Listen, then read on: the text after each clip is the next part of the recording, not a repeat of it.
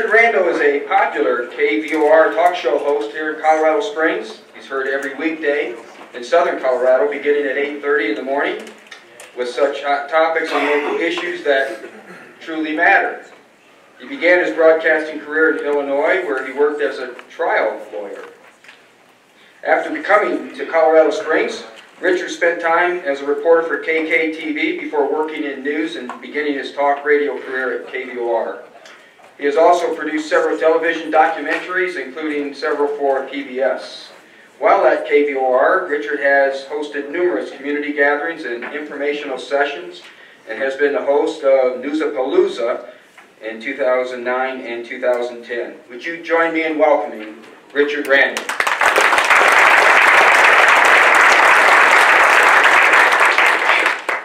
Thank you, guys. I'm standing here, and I made a comment to people when I first came in. I said, so this is what I guess government looks like. Everybody hates government. They don't trust government. And you guys don't look that sketchy. I mean, you actually look pretty normal. You look like you're hardworking people who show up for work in the morning, try to give me, my taxpayers, money and get your jobs done. And I look around the room, and I do see people that I know. But I do want to talk about government trust, because doing the research for today, whether it's Pew or Gallup or any of the other folks, the records are at all-time lows. And I think there are a lot of explanations for that. Part of it is the culture. And part of it is the culture of the media. So let me back up for just a second and tell you a little bit about myself, because I think it's pertinent to know where I'm coming from and why I give you guys the benefit of the doubt. I'm not one of the 13% who says they can trust government. I'm somebody who believes that I can trust government. More often than not, I can trust each one of you, each one of your departments, each one of your people. And yes, there will be a bad apple maybe in the room, but there'll certainly be bad apples that are working for you or that you come into contact with. If you have that many people, there's bound to be somebody who's a slacker, who doesn't work that hard, who's got a racist email over here, or is cutting edges over here, or trying to scoot out early over there. That's just the nature of human nature. And what irritates me, you should know this, I've got a bias right off the bat. What irritates me the most about these not trusting government numbers is this. I'm willing to bet when you look in the mirror and you say, am I trustworthy? Am I doing a good job? Am I trying to do a good job? Do I give the taxpayer and the people out there a good day's work? That most of you would say that. And then when you see something in the newspaper, or you see it on television, and you look at the headlines, and you go, wow, I'm going to be saddled with whoever that person was, and now people are going to think less of me because of that. It drives me crazy. We all know about Ferguson. I don't want to get into a whole political thing about Ferguson, but it is the epitome of lack of trust in government. And there are a million things that I could go into about it. There's racial components, cultural components, this and that. You know what? I trust cops. You know why I trust cops? Because I know cops. Because people like Jeannie Smith has had cop after cop after cop at trials that I've covered, and I think that they've done great jobs. And because every time I have ever been stopped by a cop, he's been fair with me. I was arrested one time when I was a teenager, my senior year in high school, and I was public intoxication, and guess what senior in a town of 500 people was publicly intoxicated? And he did just the fair and the decent and the honest thing. I got stopped one time for speeding, and I was speeding. I've never had a cop who was a jerk to me. I've never had a cop who stepped on my toes or hit me with a billy club or anything like that. Now, then again, I never said F you to a cop at 2 o'clock in the morning.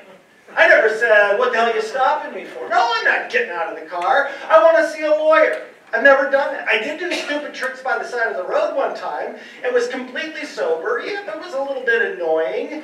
But the cop had a good reason to stop me because the bar I had just left to see a guy that I used to be in a band with was probably a pretty good chance people leaving that bar were going to have too much to drink, and he had a reason to stop me. And he was fine. And we went to court, and he didn't like going to court, but the judge understood the circumstances, and it all worked out. So I'm a little kid. There's a t-shirt now that you can buy that says, I'm just a kid from somewhere. Well, I'm a kid from Sidney, Nebraska. My dad worked on the Union Pacific Railroad. My mom was a waitress, and we had 5 kids. I grew up alongside the railroad. There are 500 people in my community. My sister still lives there, 350 people now. It's ranching, and she's got cattle, and she's got wheat, and I loved living there. I lived there till I was 10. It wasn't very culturally diverse. When people say, Richard, did you come from a diverse background? Yeah, we had people who did wheat, and then we had some who did rye, and we had some who did barley. And when it came to cattle, there were a lot of Hereford people, and there were some Angus people as well. A lot of people drove Case, majority drove John Deere. So we did have a certain amount of diversity in that community. And then I moved from there to Chicago, Illinois. So I go from 500 people to near Midway Airport in Chicago, Illinois. Talk about cultural shock. It was a pretty big deal. Go to a Catholic school for a couple of years there, move out to the suburbs. It's a grand American dream, you know. My dad's going to buy the first house that he ever owned. We live in the suburbs. I go to high school. I go to college. I get my undergraduate degrees in journalism and radio and television. I didn't plan on that. I really didn't know what the heck I was going to do in college because I was the first person from my family who went to college. So I was going to be a psychologist. I thought it'd be fun to understand what you think and why you do things the way you do, and what you think and how that applies to what you do as a cop on a daily basis, and how you manage your department and all that kind of thing. Well, about halfway through, somebody talked to me and said, well, you know, with a BA or a BS, I mean, if you just get a degree in psychology, you're going to be changing bedpans in some psych ward for $16,000 a year. Wow, that didn't sound fascinating. So I didn't want to get a master's. I became fascinated with making documentaries and television and with cameras, and I switched degrees to radio and television and journalism. I've written for my high school newspaper. I wrote for my college newspaper. I wrote for my law school newspaper. I wrote for a daily newspaper. And I'm here to tell you I was a pretty good reporter. And somewhere along the way in those days, they used to teach you to be a fair reporter. They used to teach you fair and balanced. And one of the things that I learned along the way, whether it was television, whether it was radio, or whether it was print, was fair is not meaning that balanced is, let's say abortion. You reach out here, you take the most pro-life person you could possibly find. You may take the most, you wouldn't have pro-life, you'd go to the opposite end of the spectrum, and you'd have somebody who believes in women's rights, and you ought to be able to just walk into a 7-Eleven, and now you've balanced your story because you have the 2 extremes of the story. You haven't balanced the story at all. Most Americans don't believe that. They don't believe that. Most people are in the middle here. And more importantly, they're all trying to figure it out. And the key what we're talking about here today, whether it's the media, whether it's government or anything else, is they just want the facts. They're pretty smart. I believe in humans. I believe that they are generally kind, that they need to be given the right information. And if you give them the right information, they'll come to the right conclusions. So I go to law school, and I don't know, after the first year, I'm thinking to myself, man, this is decidedly not like Paper Chase. You're all too young to have known that, but it was a TV show that made it sound like it was really exciting to go to law school. And law school was fun, and it was exciting, but it was a lot of work, and it was a little bit tedious. It was the first time that I had to work in life. Up until then, you know, I graduated with a C average in high school. I didn't really sweat it because I had no goals, so I didn't know.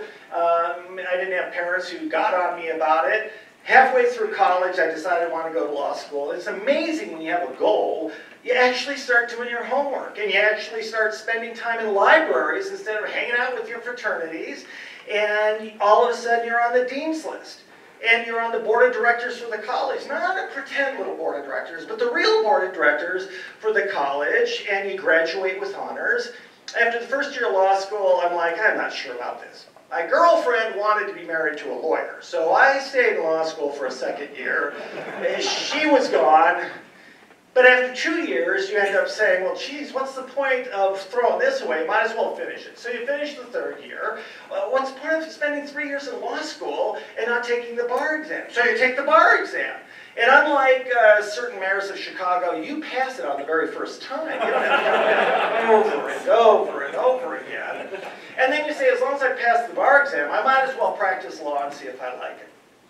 7 years later, you're sitting in court one day, and you're making a list, similar to the list that you made in college. And that list is of all of the things that you'd like to do in life. Now, pitching for the White Sox isn't one of them. Playing quarterback isn't one of them. Being the replacement guitar player in the Rolling Stones isn't one of them. It has to be a realistic list based on your realistic talent. I made that list when I was in college, and being a trial attorney was number 3 on that list. Now I'm sitting in court after 7 years of being a trial attorney, and I got number 1, I got number 2. I got down to 31 things I'd like to do in life, and being a trial attorney no longer even made the top 31. Now, I wish I could tell you all to make that list, but I got to warn you, it's a bad list to make. Because once you make that list, you got a real gut check.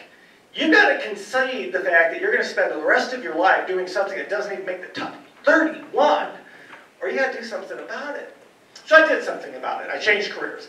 I gave my law firm 6 months' notice. I said, I'm out of here. I started working on television, putting a resume tape together, and I went to work for a TV station in central Illinois. I anchored and reported there, came out here, and some of the folks in the room I met at KKTV when I was a reporter and anchor there. Did television for about 7.5 years, and I've been doing talk radio since then.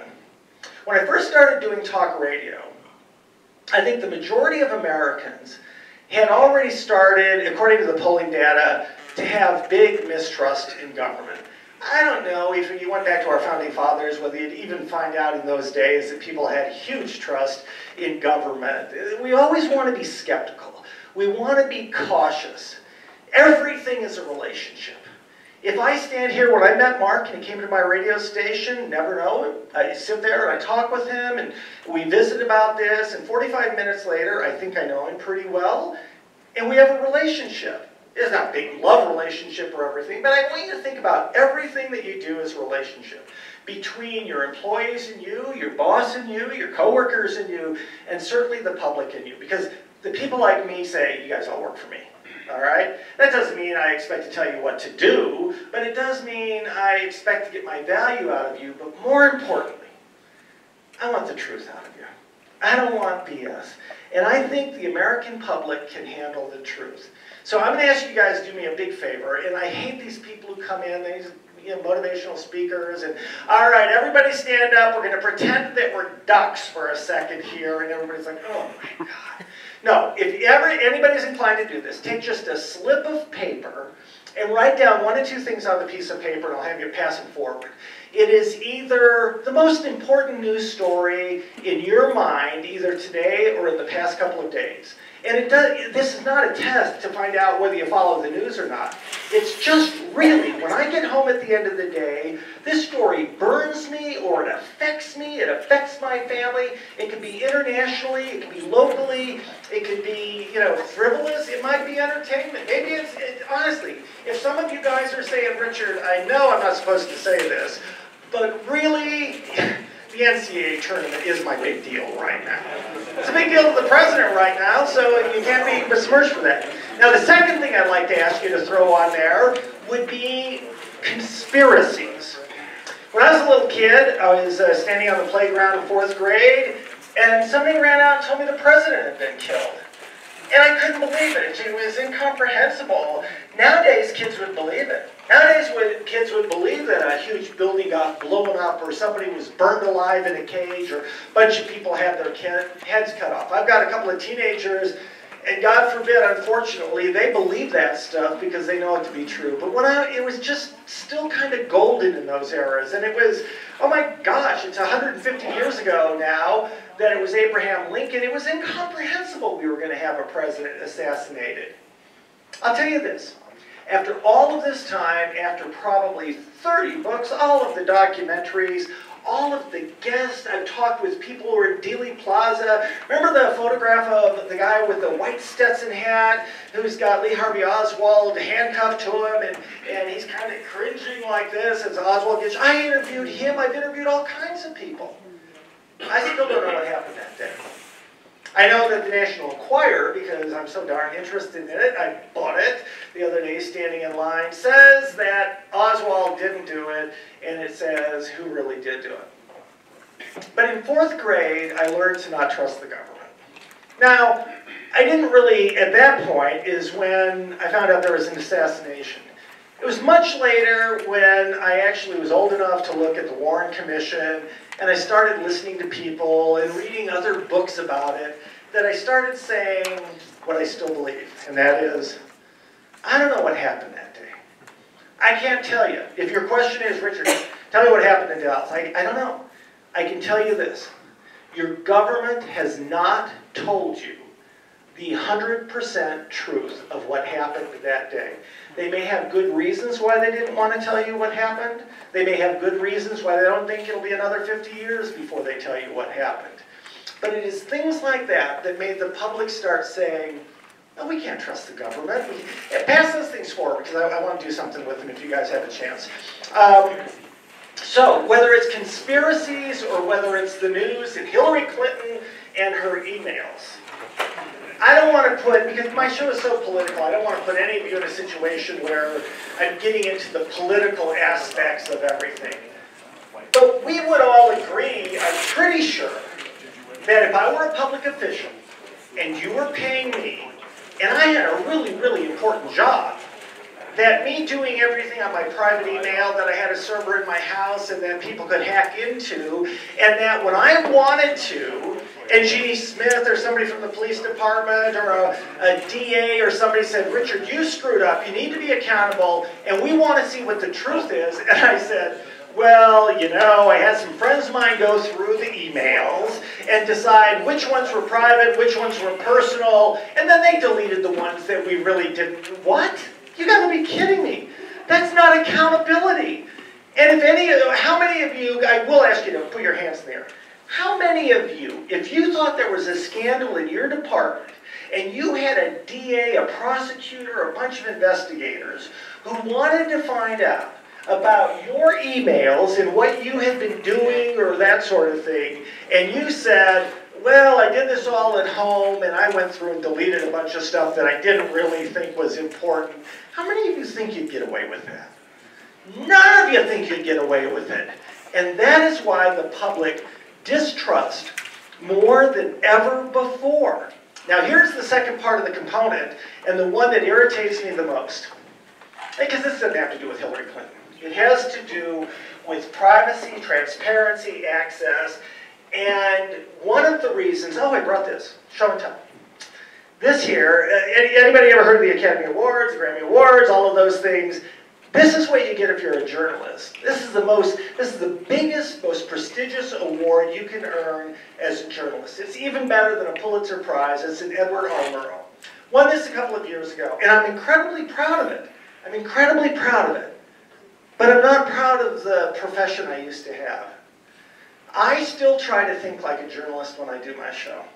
I said something the other day, a couple of days ago, about a political candidate. He's running for mayor. I gave my analysis of what he had latched onto in terms of his campaign. I said it was not a good issue since most people didn't agree with him on that. But because everybody surrounded him, agreed with him, and told him that was so important and whatnot, he ran with it and he's losing like crazy in the polls. Now, he didn't like that. So I got a text yesterday afternoon, somewhere on my phone here, and he said, well, I'd like to come on to clarify that. Now, I could be a jerk and say, there's no fairness doctrine. I mean, I've got to give equal time. If you want to come on, all the other candidates want to come on, I've got to give you equal time. But I get to say and analyze and give my opinion on whatever the heck I want to, and I don't have to do that. There's no requirement. But there is something, and I can see people nodding their heads. Fairness. If I mischaracterized what this guy was about, then I think I owe it to my listeners and the public for them to at least hear him and his version of what he thinks the truth is, and then people can decide that. And you know why I do that? Not to cover my butt legally. I know the legal ins and outs of what I can do and what I can't do on the radio, and I always stay on the right side of that. And people are always, sue you this, sue you that. And you guys probably contend with that from employees and the public sometimes and everything. And the beauty of knowing when it is or isn't is the same thing that I had when I was a trial attorney. 50,000 attorneys in Chicago. 500, in Cook County I should say. 500 trial attorneys. That means most attorneys, they sit in their offices, no offense to them, but they do real estate and they do this and they do that, and they're scared to death to show up in front of a court, in front of a judge and a jury, and actually have to go to trial. Oh my God, that scares the heck out of me. But they're cocky enough to tell somebody like me, I'll see you in court. And my response, and I didn't mean to be a jerk about it, but I'm not going to let people intimidate me, is, let's say you say that to me. Fine. You know what? I'll see you in court, because when you are in court, you're in my backyard. I'm in court every day. I feel comfortable in court. Do you feel comfortable in court? Do you want to be in my house? Because if you do, see you in court. And that's how I feel with people when they try to give you a false narrative of why you ought to be afraid. It's not about fear. Public responsibility isn't about fear. Transparency shouldn't be about fear that, oh my gosh, we're going to have Congress looking into what I do and I could be held accountable for all of this. I will get a little bit political for you. So a couple of years ago, we have an attack on the United States on September 11th. It's not an attack on us, and a lot of people think it's not a big deal because it's not. It takes place in Libya, it takes place in Benghazi, and a bunch of Americans are killed. And I kind of feel like I do when it comes to the Warren Commission and JFK and a lot of other things. I don't know what happened that night. I don't know where on the anniversary of September 11th, all of our troops were positioned. Who made the decision not to have our guys ready to hop in their planes on a moment's notice and go to wherever we needed to? And if over here is liable to be a hot spot, do we have somebody that can react to that pretty quickly? And again, I don't want to show of hands, but if that were you, and it were September 11th that were coming up, and you knew that that was a hot spot and something might go wrong, I would expect emergency planners and public officials to have a plan for that. Turns out everything goes to hell. We can blame it on this, blame it on that, whatever, but I will go back to another thing. The whole reason the emails are a big deal is because we don't know what's in the emails, Hillary Clinton's emails. We don't know, and there are only 2 reporters in the entire nation, really, who spent much time trying to find out what happened that night. Laura Logan's one of them. You'll probably remember her. She's a very attractive blonde, worked for 60 Minutes. You probably don't know her for her great reporting. You probably know because she was about killed in Tahrir Square with all of the very peaceful demonstrators who just wanted an Arab Spring. They just wanted an Arab Spring, but lo and behold, this pretty blonde was in Tahrir Square, and we're going to about to rape her to death. And so she reported about that. She did survive because her camera people and some other people got her out of there. But whenever she has said something concerning about terrorism, she's an alarmist because she's got post-traumatic stress because of all of this other stuff. And then you go to Cheryl Atkinson, who, imagine this, imagine you're sitting at home on your computer, you're working on something, your boss and a couple of other people you know may be concerned about what you're working on, and they don't have access to your email, so they probably do, but all of a sudden the cursor on your computer just starts going crazy like this, and stuff gets deleted. Now, if they wanted to do that without you knowing that, they could have done that at 2 o'clock in the morning or 3 o'clock in the morning, but they wanted you to know that they can do that to you. Those are the only 2 people who looked into Benghazi. And this isn't a political deal. Benghazi is just a very convenient thing for me to use: transparency, public records, and trust in the public. There's a great author I just discovered in the past couple of days. He has 5 moral evaluations that each one of us use to determine our politics, our religion, how we go about life. And there's some great questionnaires. Anybody who's interested in it, talk to me after the program. I'll tell you about him, or listen to my radio show, even better. I'll talk to you about that, and that way I'll satisfy my station by promoting my radio program here. But one of the things that you get into when you look at all of this has to do with trust and belief. And I've thought this for a long time, even about myself, but I'm sure it's probably true in one fashion or another about all of you. You get an issue, you get a problem, it comes across your desk, we need to deal with this and this and this. Ideally, you get all of the information, pro, con, everything in between. Get on the phone with all the experts you know, all of the experience you had. Hey, look, I've got an issue. I don't know how to deal with this. You look at all of this and you come to a conclusion. That's the way it ought to work, but it's not the way it works at all.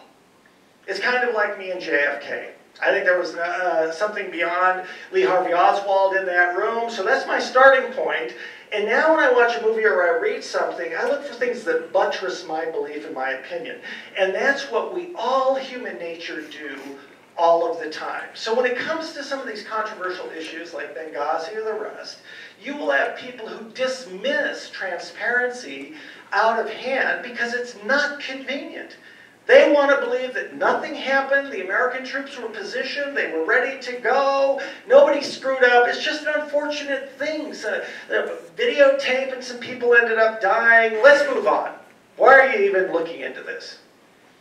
Here's where the transparency kicks in.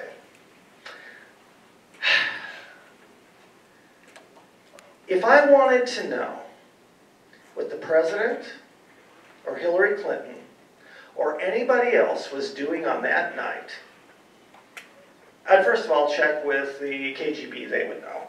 I would check with the NSA, they would know. And I'm not kidding. I'm not kidding at all. Beyond that, if as an attorney, they gave me a release that gave me access to all of their electronic and personal records, and by that I mean everything from a household appointment calendar, to their cell phone records, to their BlackBerry, to their emails, to the conversations with people that they had conversations with that night, I would be able to tell you, boom, email here, here, here, this is where he was, he got in the car here, he went there, he arrived here, he arrived there. What angers the American public, and it doesn't have to do with politics, it's divided. There are a whole bunch of people who say it doesn't matter, and a whole bunch of people who say it matters. I say what really matters is the truth. Tell the American public the truth. Let them figure out what went on. And when any of you conduct your business in your department or your agency or whatever you're doing, and you're afraid, not just that your boss, but the public would know what you're doing it wrong. Because if you're doing it right, you would be able to say, yeah, we had a fire, and look, a call came in at this time, I did this, we did this, we did this. Now, sometimes that stuff looks bad on paper. Sometimes an absolute rank amateur can say, but look, there was 7 minutes. But that's why, as a trial attorney, I would bring in an expert from another city who works on a fire department and who would say, well, yeah, from the time it comes in until the time a human mind has time to process what's going on, get a little bit additional information, and look, he called this person at this point, he checked his email at this point, he ascertained exactly the location, made a phone call, and people responded at this point, and the public would say, fine. You know what? They did their job. Where public officials run into problems are not that they screwed up. The American public, in my experience, whether it's personally and it's a personal indiscretion, or whether it's a professional mistake, the American public is pretty smart, pretty astute, and actually pretty forgiving. Why? Because they're not perfect. They've screwed up in their personal relationships. They've screwed up being a parent. They made a bad trade when it came to baseball. They made the wrong call in their kids' 7th grade championship game. They went on the wrong vacation. They spent too much money on this vehicle. We all screw up in little or big ways. And when the American public has the truth in front of them, and they know that somebody was doing their job, and doing the best they could under the circumstances, even if they were unqualified for the job, even if they made the wrong decisions, even if they listened to the wrong person, they'll usually cut them some slack. Where people get into problems is when you don't trust the American public. or you do have something to hide. And you're going to try to hide something. Because as a trial attorney, I have to tell you, let's say you're an attorney. We got a lawsuit going on. And I've got a piece of information that's going to kill me. It ruins my case. All you have to do is take a look at this, say, if we call this witness, Randall's case is gone, you win absolutely 100 times out of 100. Aha! You've sent me all of this discovery. I get interrogatories, requests for documents. I go into court and I tell the judge, look, Your Honor, he's asking for way too much. This isn't reasonable. I get it cut in half, but you still want all of this stuff. So I tell my clerk, all right, fine. Put this document in with that box and that box and that box and that box of stuff and send it over to his office.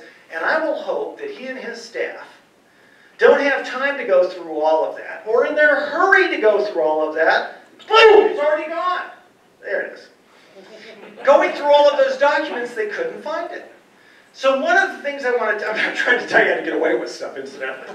What I am trying to tell you is, when you hear somebody say, we turned over 50,000 documents, I don't care.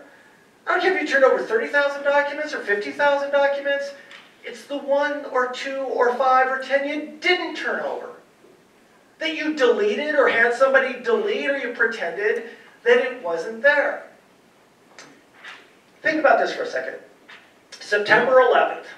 Older generations, it would be Pearl Harbor, it would be JFK. Younger generations, it might be something else. But let's go with September 11th. I'm pretty sure every one of you can tell me where you were on September 11th. I'm pretty sure everyone can tell me who the first couple of people they talked with. I called home to find out if my kids were okay. I called the school to find out if they were letting people out of school. I called my brother-in-law in New York to find out if my relatives went to work that day. Holy cow, do they even work in that building? You can probably tell me what you did that day. And I can say that because I know human nature and I know my life. I can tell you exactly what I did that day. I can prove it. Didn't even think about it till just now.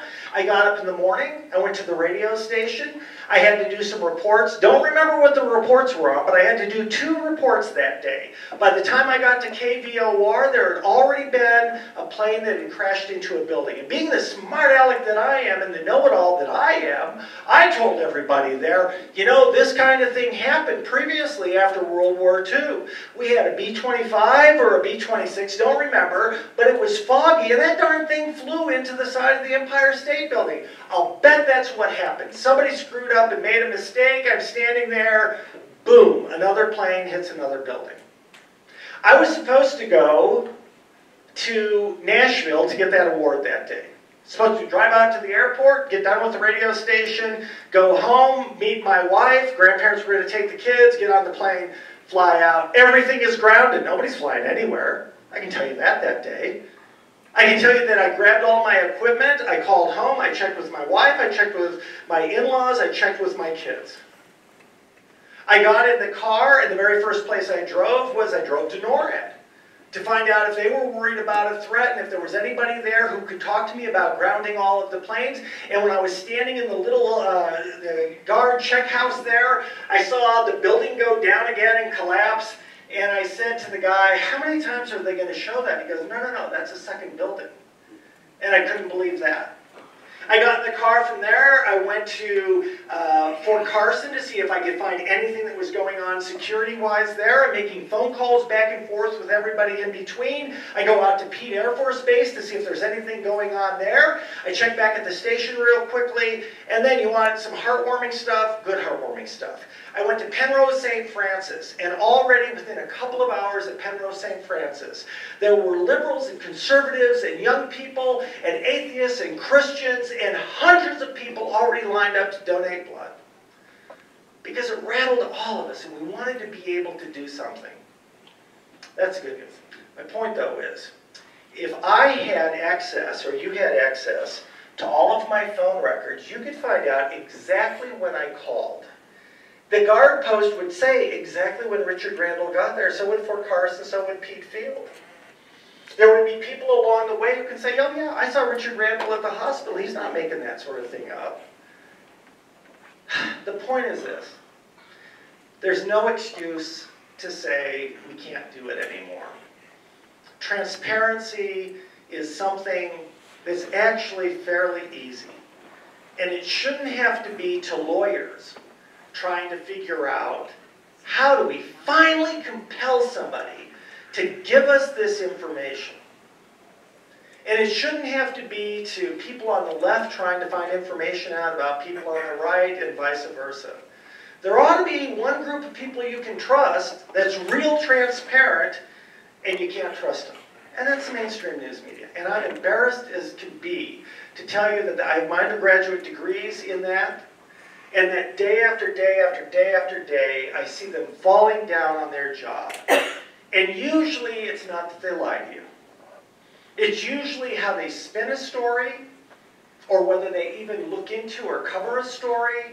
And in the old days, a lot of you probably know this, they used to have inverted pyramid. I learned this in high school. You write a story, and you put the most important stuff first, and then the bad stuff, the less important stuff toward the bottom. And the reason you do that is you never know when you have some hack of an editor. When you're a reporter, you always hate the editors. You never know when you have some hack of an editor who's just going to say, boom, you lop it off, and this stuff never makes the cut, but at least you got all the really, really important stuff in. When I look at the news now, I can't tell you how many times I'm looking at a story, and they used to yell at us for burying the lead. The most important thing, the thing that you care about the most in a story, the thing that affects your family the most in a story, the most interesting thing in the story. You put that in a 7th paragraph? You gotta be kidding me. People aren't gonna read through all of that to get to that. Well, now the pertinent stuff half the time is there. And I don't think it's by happenstance. I don't think it's by happenstance.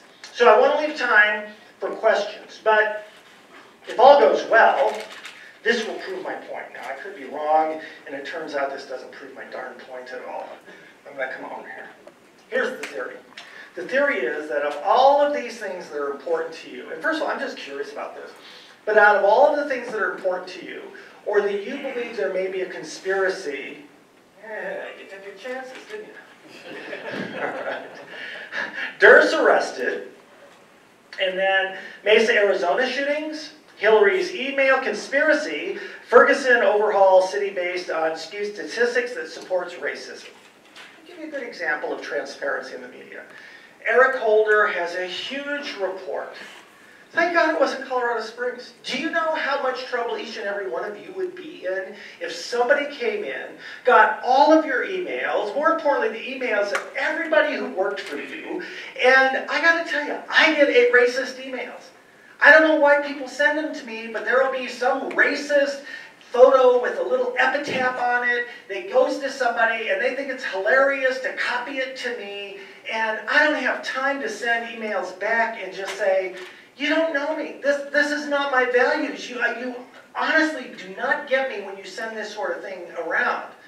But out of all of the people that you represent, we can't kid ourselves and say, whether it's black, white, Hispanic, homophobic, whatever the deal is, that stuff is in the emails of everybody that is out there. It's only a question, is it 2 people in Colorado Springs out of all of your employees? Is it 10? Is it 20? Is it worth firing somebody?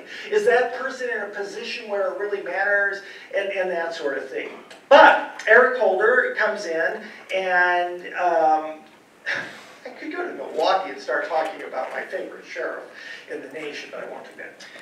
Eric Holder comes in, he looks at all of this, and he says, well, if you look at the percentage of minorities in this community and all of the tickets, my gosh, you're looking at the average person in this community has got arrest warrants out for them, they've been arrested, and they've been all of these things. It's evidence of systematic persecution of all of these people. And I think to myself, well, geez. I mean, I know I'm white and entitled and everything like that, but I've never been persecuted. Maybe it would be that when I got the ticket, I deserve the ticket. And if I'd blown off the ticket, and actually, you know what just dawned on me? I had an arrest warrant out for me. I don't talk about this on the air, but this is a true story, CSPD. So I have a bad turn signal, and I didn't realize I had a bad turn signal. And I had a privacy thing worked out with the sheriff's department so that I didn't have to have my address and everything in the public record, so nobody would come and shoot me and hurt my kids, and it was very private. But that meant they didn't send me a little thing reminding me every year that my license expired. So I forget that my license is expired. I'm going to work one day. Very nice CSPD officer pulls me over and he says, "I would have let you go with a license plate, but I couldn't let you go with the expired license." Writes me up a ticket. I think I take care of it, right? I think I take care of it. But somewhere along the way, I screwed up something on the taking care of it. So I'm going to a basketball game at Fort Carson, and I'm going to go in. "Oh, you got no license." "What do you mean I got no license? Here's my license. It's never been revoked. It's never been suspended." There was a screw up. I go into federal court. They clarify the thing in just a heartbeat. But my point is, nobody was persecuting me. I screwed up. It's individual responsibility. So the media in all of that never ever considered the option that in any community, it doesn't matter whether it's Ferguson or Appleton, Wisconsin, then we just may have a bunch of black, white, Hispanic, Asian people who culturally just don't respect authority and don't care. All right, Ferguson. Emails are important, transparency is important, and I don't think that Eric Holder and the State Department did a good job in terms of transparency. Ferguson again here. Helen Collins claims to be a victim of a witch hunt. I disagree with that. I look at that transaction, I'm like, man, I'd like to make a transaction like that. But all you have to do is throw up Douglas Bruce's name or say that you're a victim, and all of a sudden everybody's like, oh my gosh, a victim being persecuted.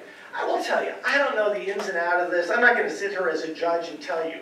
But I will tell you that information and transparency in terms of when the transaction took place, who signed the document, all of those kinds of things will tell us the truth about whether there is something there or whether it's a witch hunt.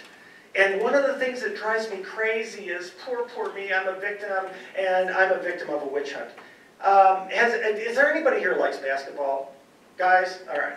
Anybody ever watch ESPN on basketball? You know who Christian Laettner is? They did a thing on hating Laettner the other day.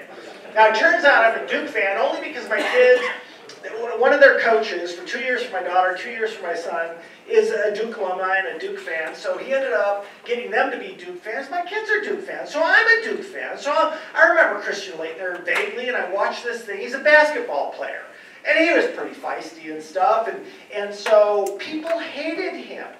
And it's much like I was saying before. They make up their conclusion, and then they find everything they can to either hate or to love him. Well, we got in the news today, we've got Ashley Judd. People want to rape her. They want to torture her. They call her the C word, the B word, all kinds of words. And do you know what her big crime was? She said, "Go Big Blue." She's a Kentucky fan, and so I don't know who hates Kentucky when it comes to basketball so much, but people are vicious. Same thing with Kurt Schilling.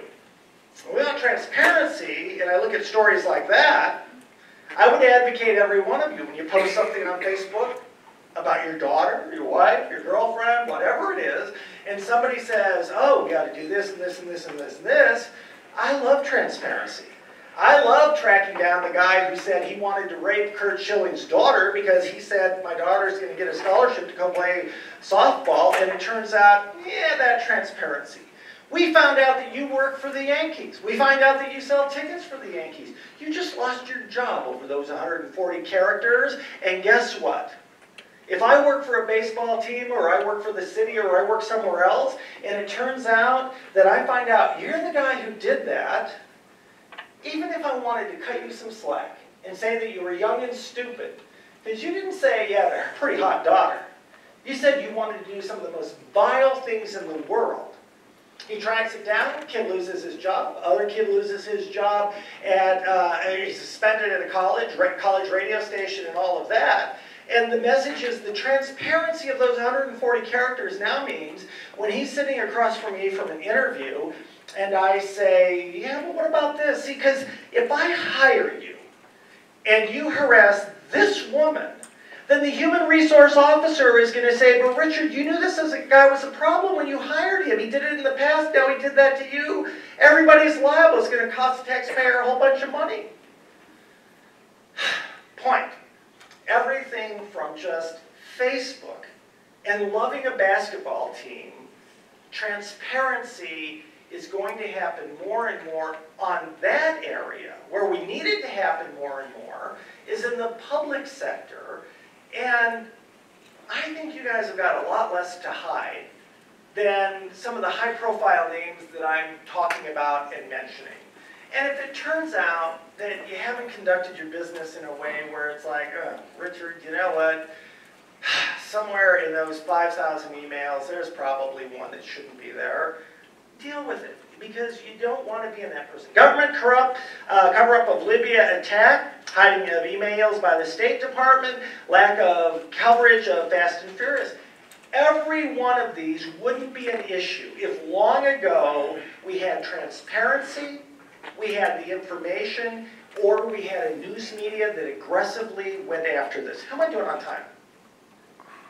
Oh, good, okay.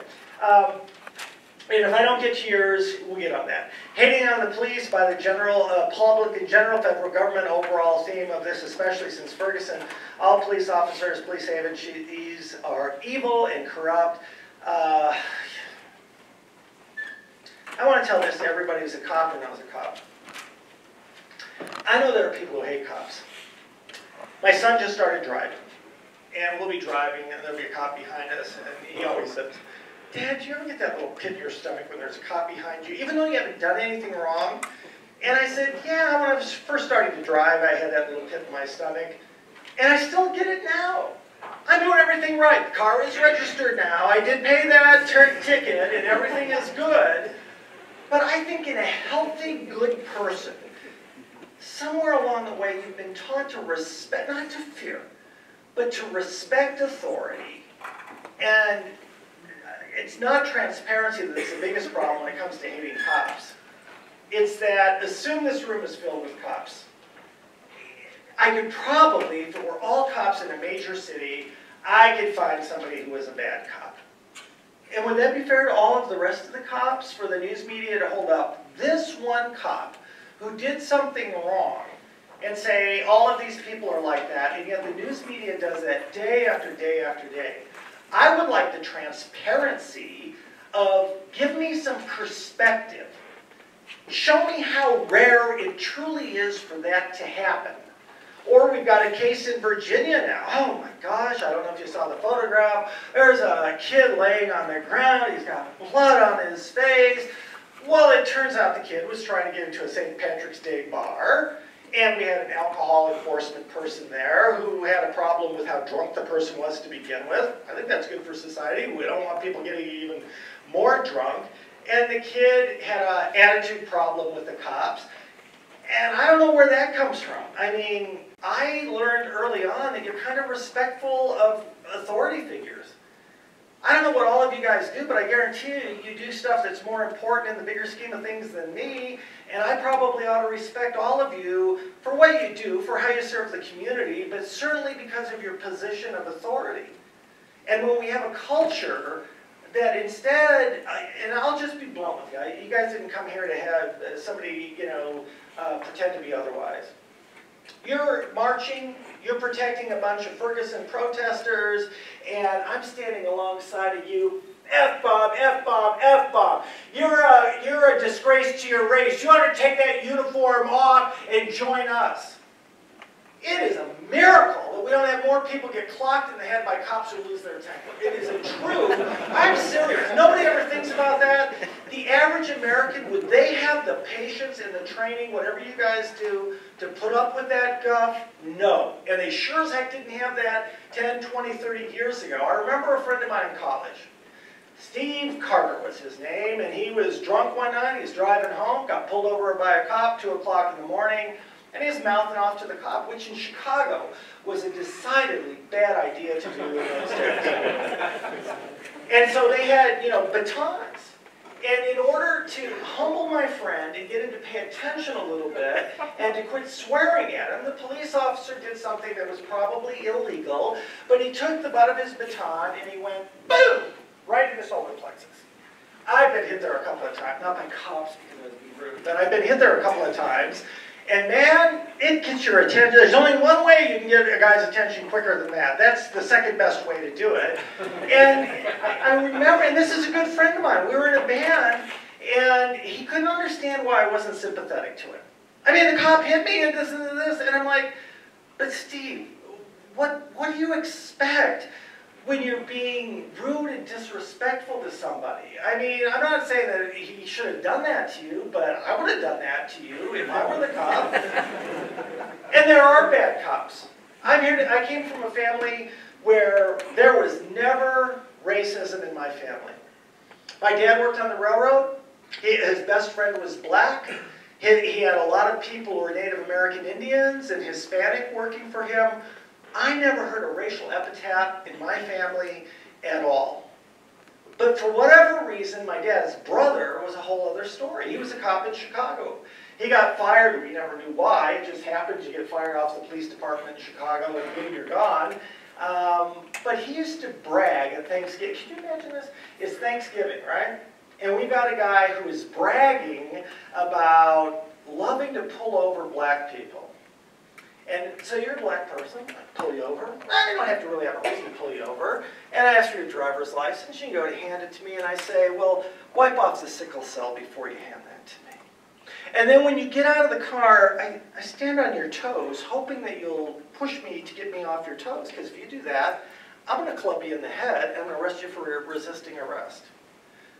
There are bad people. But in the long run, innocent people and good people, I still have faith, don't get nailed to the wall. There are exceptions. I used to be a trial attorney. I never lost a jury trial. Yep, O.J. Simpson. I was guilty. Simple as that. Guilty. There were cultural reasons why he walked. It wasn't, standard of proof or anything like that. Though I did watch Mark Furman on a program the other day, and he was such a knucklehead that if I'd spent much time watching that trial, it probably would have been otherwise. But Ferguson, because a lot of this will deal with Ferguson, you have to remember this. We had an attorney general who, when he was a young man at Columbia, he took over an ROTC office, or a former ROTC office. They said that they had an arm takeover over it. He wanted it to be an all-black student union and named after Malcolm X, and eventually they ended up doing that. Now, a lot of people, if you look for the racist, here's how you can tell a racist. They take somebody from the 1970s who's got a fro, he's got a big fro, and then they'll assume, well, look at this guy because of the fro. Well, guess what? People had long hair in the 1970s. Black guys had big fros in the 1970s, and I had hair shut down to here in the 1970s. All of my friends did too, and we were jocks. We weren't hippies, we weren't radicals, we weren't any of those things. But where you can find is that in California today, they've got somebody who's a cop killer, who they want to name a student union after and want to give her recognition. We got the Angela Davises who are in the college community. Wouldn't you love to have the emails of some of these 1960s and 70s leftover radicals and find out what they're saying? I mean, everybody makes a big deal about what Sony was saying in some of their emails and stuff, but that's okay, because politically they're on one side of the line. Let's see, Tunisia conflict, many killed tourists, etc. in Tunisia. That's not big news. We got over 20 people. It's now becoming such standard stuff that, it's not big news, but it could be, it should be, and I guarantee you, if we had freedom of information and access, we would know whether there were prior threats, we would know whether there were prior alerts, we would know whether those terrorists had been on somebody's radar prior to that. I want you to think for a second, the mayor's book. Oh, that's a good question. I'm glad somebody asked that. Because here's I had the mayor on my show the other day, and I thought I brought the book with.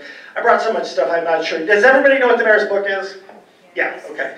Well, it's a cute looking book. And I personally, just so you know, I personally like the mayor, and I think he's tried to do a good job. He and I have talked, he's made it clear on my show that he is not the best person when it comes to personality and what's not. He's in the private sector, he's used to telling people what to do, boom, they do what they tell him to do, so he's bumped heads a little bit.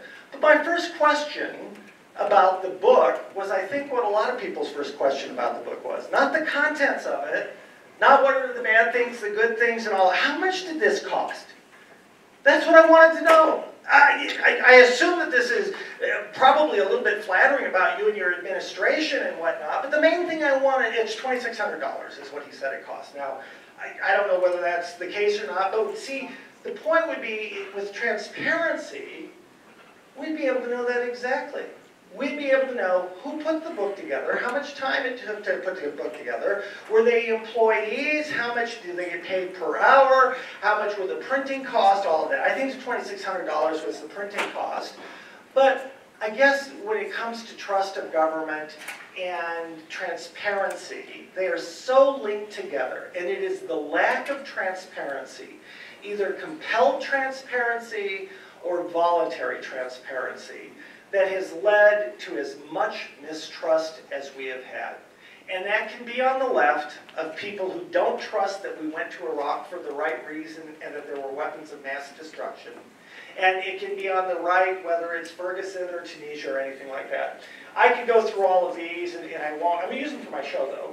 I won't identify anybody, but I guarantee you almost all of these will fall into that category, whether it's conspiracy or news, because public trust, mistrust of government, and transparency play into all of this. Pew and Gallup say that about 13% of the public really trust government. That's sad.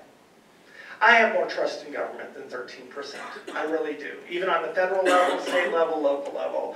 I really believe that everybody in this room, not everybody, most people in this, because I don't know y'all, I can't say everybody, that most people in this room really want to do a good job, really want this to be a better city, want it to be safe for my kids to drive through this part of town. If I need to go up to the store at 11 o'clock at night, want me to be safe to be able to do that. Don't want our kids to have to go to school and worry about getting beat. How many people saw this video from Indianapolis the other day where the girl was ambushed and videotaped and they just beat the heck out of her? I mean, we want our communities to be safe. We want our kids to be safe. Fundamentally, I believe that all of us, male, female, black, white, whatever your religion is, whatever your background is, a lot of the common things in terms of what we want from the community, what we want from government, they're all the same.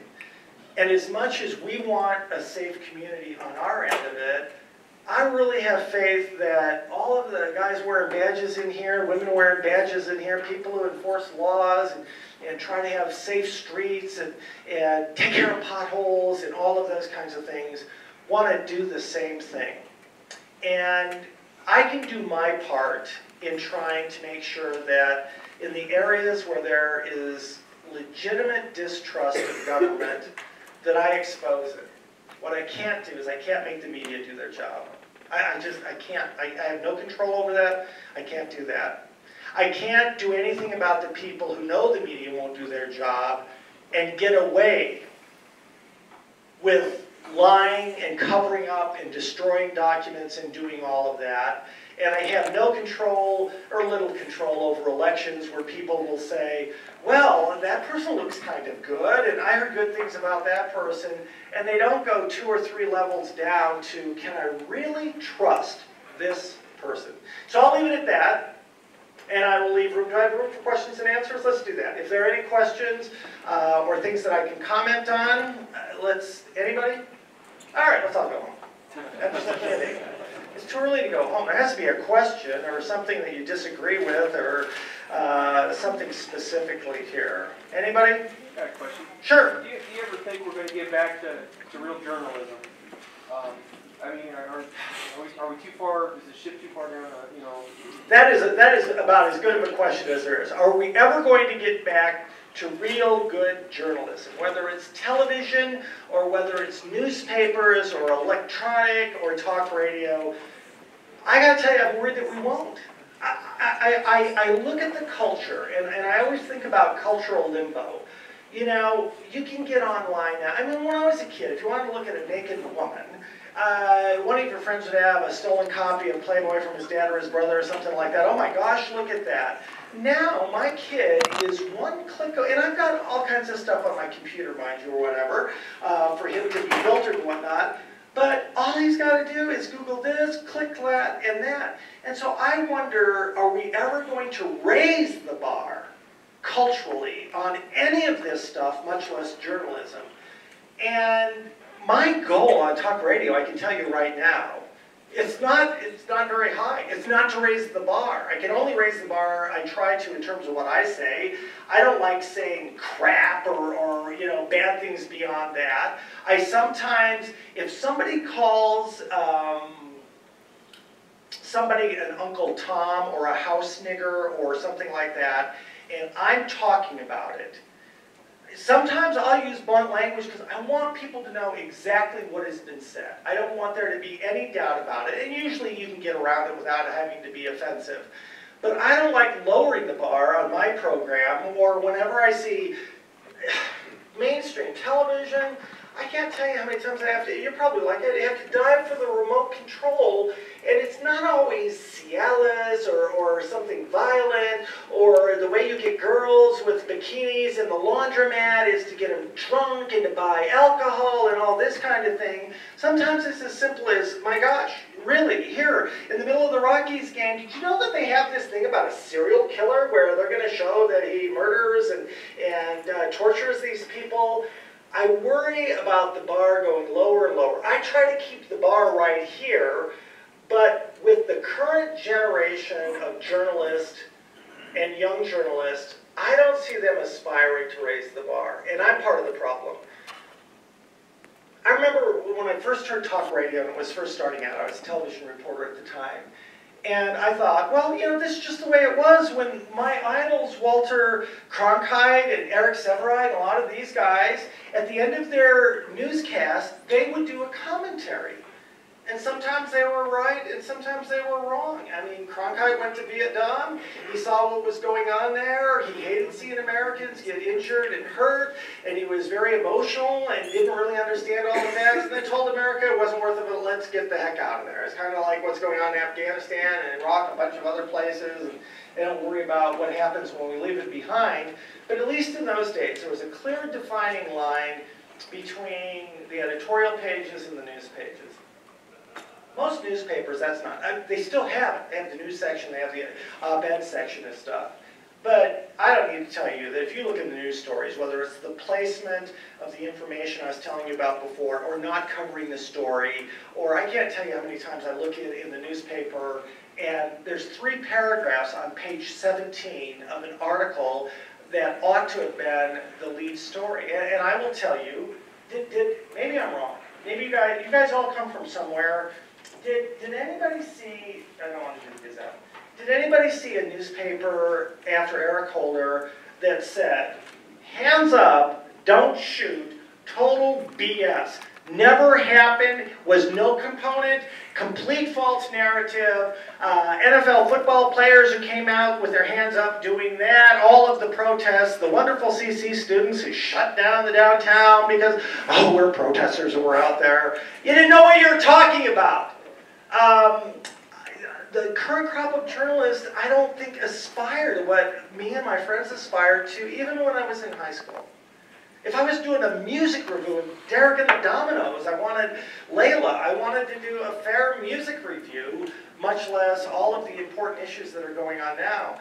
They think that they have to balance out talk radio. And this network thinks that they have to balance out that over here. And I was talking about a sheriff from the Milwaukee area after Ferguson, and I remember seeing, this is a big deal, and it should be a big news story if it was true. There were some congressional people walking into Congress one day, and the allegations were that caucus were spit upon and were called the N-word and a lot of other things. And so they have a panel discussion on CNN. And there's a Hispanic woman there who's saying, well, my boss got spit on, or the person who ultimately I respond to, it's not she personally knew him. She's like 3 or 4 levels below him, or it was at the time. They got called names and everything. But there's a black reporter there who says that didn't happen. I was there doing a live shot. I mean, I did tons of live shots in my time. You stand there, you got TV camera here, you got your notes here, you got all of the lights here, people are walking around you. Trust me, you're cognizant of what's going on around you. You're focused and waiting for them to give you the red light and to cue you for your live shot. But you're not oblivious to what's going on. And this guy said it simply didn't happen.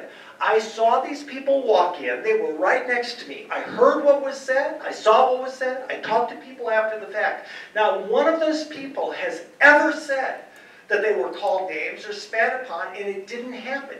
And by God, he's sitting here, this woman is sitting over here, and she kept saying it happened, it happened, it happened. I'm like, when you have first-hand witnesses who are telling you it didn't happen, how can you buy into the narrative? I allowed for a lot of this being just rebellious. I was young, I was rebellious, you know, I didn't know what the heck I was rebelling against.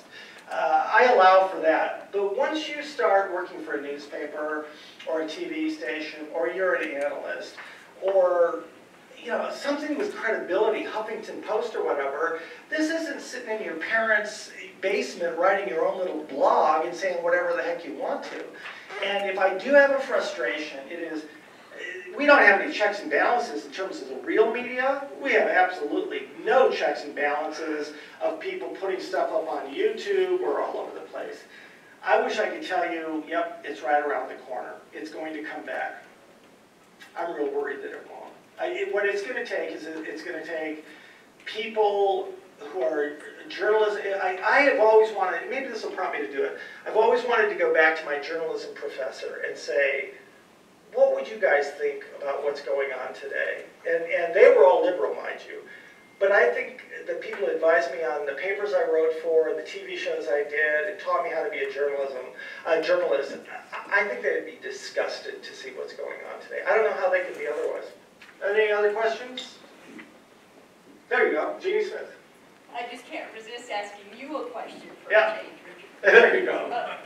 Some years ago, I was having a rather animated discussion with a print media representative about their balance of coverage. And he said to me, you have to understand, people expect government to do things right. It's only when you do it wrong that it's news. And I don't blame the media for that. I think that is, in a sense, what people will buy. I think that's true. The consumers are driving. So what I'm wondering from you is, have you seen a public official who could do it in a way, and when I say it, I mean public relations, Yeah. in a way that worked and was positive and garnered that positive press? You know, that bringing me here today, that's probably the best question, really. And I suppose I should start a consulting business and make millions of dollars doing this kind of thing. I think the fact of the matter is, as you well know from your positions, so many people who go out there, they're only out there because of the news of that day, that trial, that case, that whatever. They're not out there to say, so what is your conviction rate, and how's that going? Are we getting bad people off the street, or that kind of thing? Because, and I think they're wrong that public assumes that. The public hopes for that, they want that, they long for that. Like I said, I want it to be a safe community and whatnot, but it is the nature of news to go out when something goes wrong. I remember a consultant friend of mine, she was an anchor, and her advice was, well, Jeannie, here's what you need to do. You need to, instead of having a press conference, don't have it in your office with a bunch of law books behind you. You need to go outdoors somewhere and put Pike's Peak behind you, and people will be uplifted by that. And then no matter what the question is, you need to have your talking points that will get around to the positive, uplifting things that you want. And I'm like, people aren't stupid. They don't care about Pike's Peak if you're not answering the question. And I think the one thing that reporters do a very poor job, and I'll go back to Sheriff Makita and the county commissioners. So there's a lot going on. The day that the Makita thing broke, and I did my show on that, and I'm a trial attorney, so I try to be careful. I want to be fair. I mean, I had been friendly with the sheriff and never had a personal transgression with him. I had thought that he was a good sheriff. I had heard rumors about all of this. I will tell you, if you want rumors, there is not a publicly elected official, male or female, that I can't give you a rumor that they're having an affair on this, they got a problem with drugs, they got a problem with alcohol, their kids are completely out of control, they're an absolute obnoxious jerk to work for. If you want rumors, there are tons of them out there, and more importantly, a certain percentage of them are probably right.